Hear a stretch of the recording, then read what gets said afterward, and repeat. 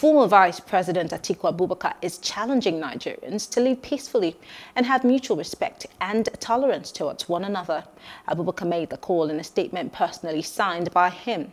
In it, he said that peaceful coexistence, mutual respect and tolerance are virtues needed by Nigerians to heal the country of mistrust. The former vice president also reminded Muslim faithfuls of the Prophet's saying that no nation is superior to the other. Hello, hope you enjoyed the news. Please do subscribe to our YouTube channel and don't forget to hit the notification button so you get notified about fresh news updates.